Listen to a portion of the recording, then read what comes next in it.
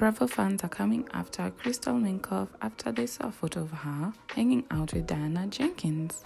Now, most people had a problem with Crystal hanging out with Diana because she always claims to be woke on the show. And let's not forget, Diana done some questionable things on Real Housewives of Beverly Hills, including that time she told a black content creator that it must be so bad being a black content creator on the internet. And when she apologized, she said she didn't know that using such terms was offensive or even racist.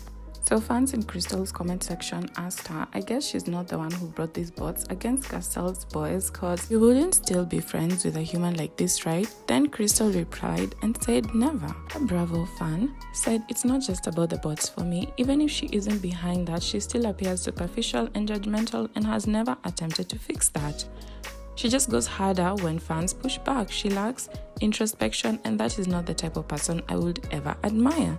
So Crystal responded and said, I totally understand your perspective, but she has been very good and a loyal friend to me off camera, and that I will not take for granted. Now, Crystal's response really angered fans, and they took to Twitter to slam her for siding with Diana when Diana isn't really a good person.